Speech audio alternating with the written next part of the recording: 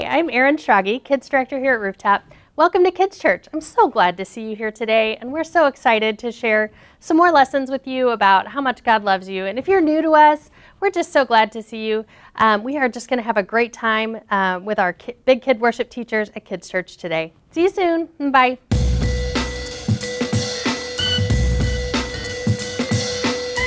Hi, welcome to Big Kids Worship. I'm Miss Liza. Lately, we've been staying home instead of going to school. We have been learning without being with our teacher. It's tough to learn without a teacher to teach you. When Jesus was on earth, one of the main things he did was to teach people about God. Today, we will learn about when Jesus taught people in his hometown about who he was. First, we have to talk about our big picture question. Do you remember it from last week? What makes people special? Think about it for a second. What makes people special? People are special because we are made in God's image, as male and female, to know him. Last week, we learned about when Jesus healed sick people. Today, we see Jesus teaching people from his hometown, explaining that he was the Messiah. Let's watch.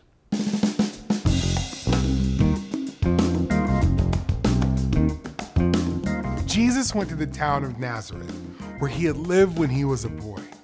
Now, Jesus was grown. He traveled all around teaching people about God. On the Sabbath day, Jesus went to the synagogue in Nazareth.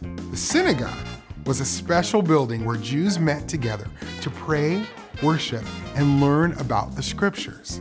Jesus stood up to read scripture. He unrolled the scroll of the prophet Isaiah and read, "The Spirit of the Lord is on me. He has chosen me to tell good news to the poor. He has sent me to tell the captives that they are free, to tell the blind that they can see, to free people who have been treated badly, and to announce that the Lord's favor is on us." Then Jesus rolled up the scroll. He gave it to the attendant and sat down. Everyone in the synagogue stared at Jesus. Jesus said, "Today, as you listen to me reading these words, they came true." The people said good things about Jesus and they were amazed at him. But some of the people in Nazareth had known Jesus from his youth. "Isn't this Joseph's son?" they asked. Jesus said, "No prophet is accepted in his hometown." Jesus told the people about times when God used prophets to help people who were not Jews. He reminded them of Elijah and Elisha. When there was a terrible famine in Israel and no rain fell there for 3.5 years, plenty of widows in the country needed help. But the prophet Elijah did not help the widows in Israel. Instead, God sent Elijah to help a widow in another land. And when Elisha was a prophet, many people in Israel had leprosy. They wanted to be healed, but Elisha did not heal them. Instead, he healed a man named Naaman. Naaman was from Syria, a country that hated God's people. The people in the synagogue were angry. They forced Jesus out of town. They wanted to throw him off a cliff, but Jesus walked right through the crowd and went on his way.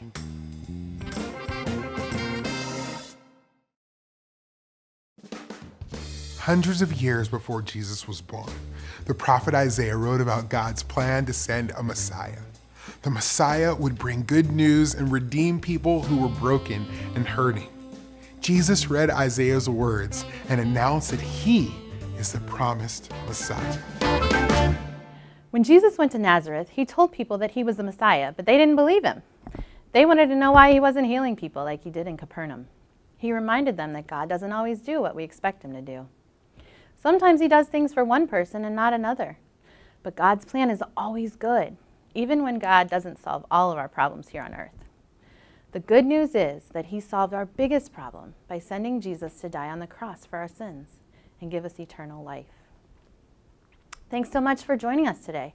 You can go to rooftop.org to print out your activity page for our lesson. You can also look at Equipping Parents During COVID-19 page for more resources. Now I'm going to pray for us, and then we'll sing our song, God With Us. Jesus, thank you for having a perfect plan. Thank you for teaching us what it is, and thank you for helping us to follow you. We love you, Jesus. Amen.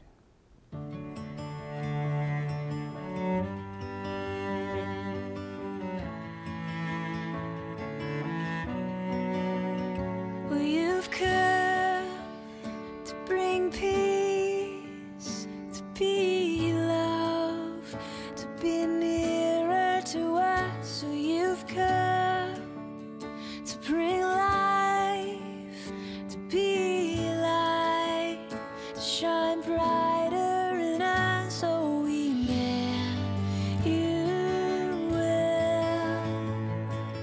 God with us.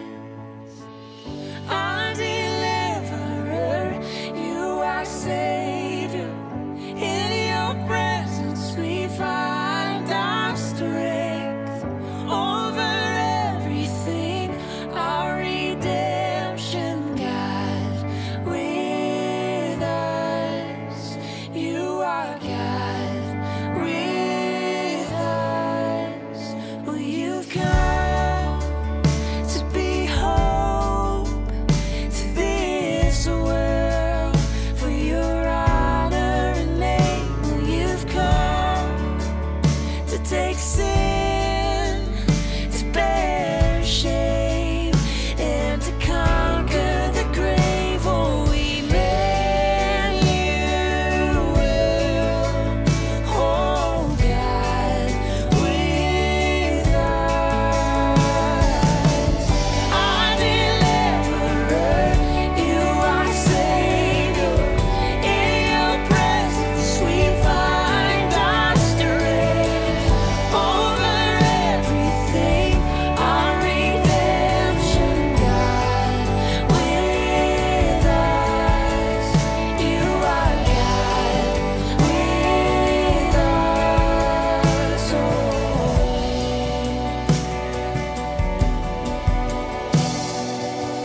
You are here, you are holy. We are standing in your glory. You are here, you are holy. We are standing in your glory. You are here, you are holy. We are standing in your glory. You are here, you are holy. We are standing in your glory, Lord. Our deliverer, you are Savior.